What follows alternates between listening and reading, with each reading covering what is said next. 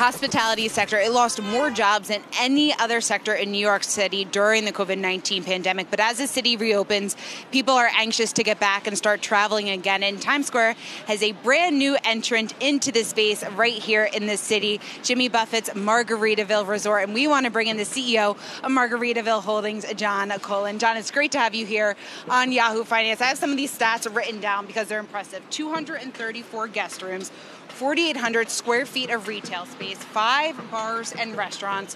What can people expect when they walk through the doors of Margaritaville Resort? They can expect what you said in your intro, a lot of fun. There we go.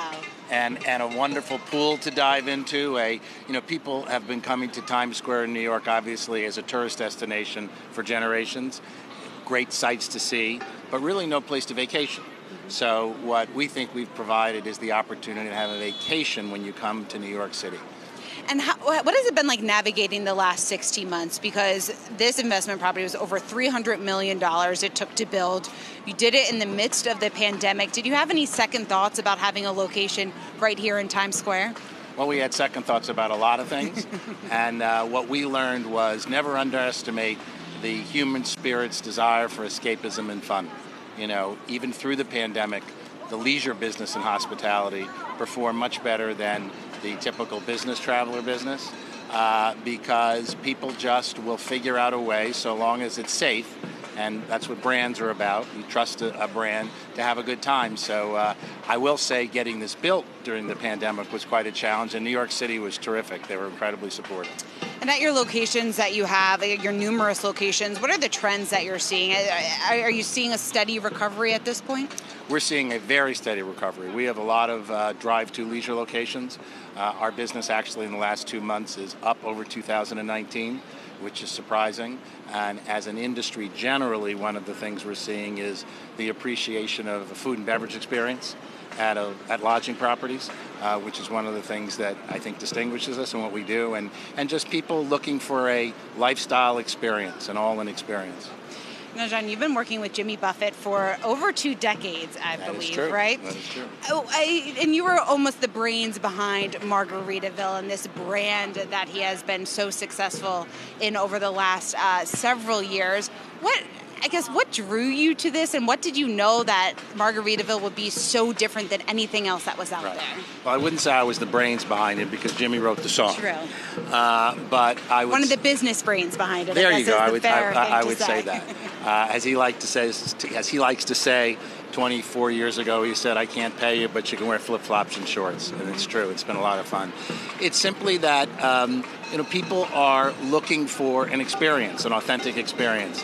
And the great advantage we have is that there's real authenticity behind it. People have grown up with this music representing for them essentially their version of paradise. So what I've learned is if you deliver that experience, right, people will continue to enjoy it and allow you to grow with them.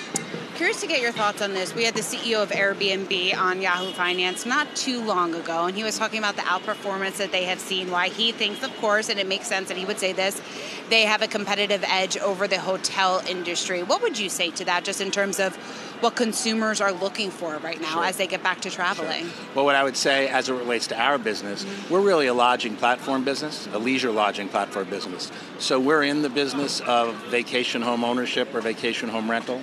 We're in the business of all-inclusive resorts in the Caribbean. We're in the business of active living the back 9 of your life at 55 and above. So fundamentally, I wouldn't disagree that consumers now have a much broader perspective on how they'd like to lodge. What we do is we provide the ability to lodge in our lifestyle in any format that you're looking for. So I'd say there's some truth to the fact that consumers now just have a lot more choices.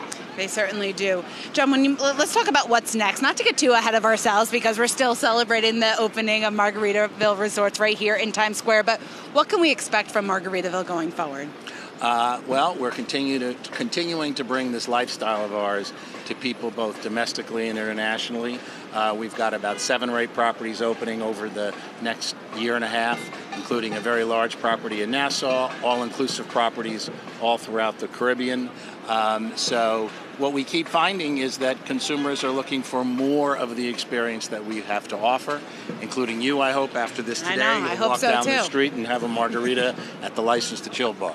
That sounds very, very appetizing right now, especially after being in this heat all day. John Cohlan, great to speak with you. Thanks so much for taking the time. CEO of Margaritaville. Adam, I'll send it back to you. You got to bring some of those free margaritas back to studio so we can all celebrate, Shauna. I will.